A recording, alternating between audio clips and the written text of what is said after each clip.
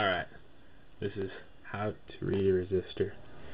We'll start out with this resistor here. See if I can explain this. Alright, the colors, I don't know if you can see it real well, but it's brown, black, brown, gold. And to know which end to start from, on one of the ends, it'll either be silver or gold. And that'll be the last one that you want to read. That's your tolerance. But we'll go with the first three and we'll figure out the size of the resistor. So the first band is brown. So you come on the chart, first band, brown, 1. Second band is black, so it's 0. So you have your base number to start out with, which is 10. And then your third band will be a multiplier, which is also brown. And that'll be 10. And you take 10, multiply it by 10. It's pretty easy, 100 ohm resistor. And the last band is your tolerance. You come down to gold, it's 5 plus or minus 5%. And basically 5% of 100 is 5. So you get your range from that, which is between 95 and 105.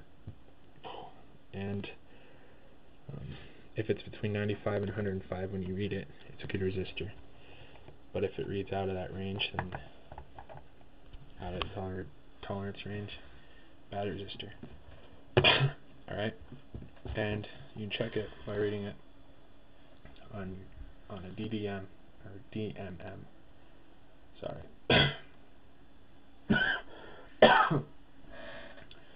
Alright, and to do it, you just go to your resistance portion of your DMM, and in this instance we know that it's going to be in the 100 range, and so it's set to that, and then you take it and you hook it up to both of your leads.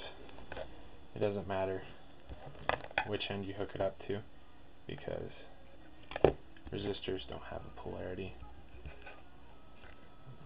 There's no positive or negative on a resistor. And right here, 100 ohms.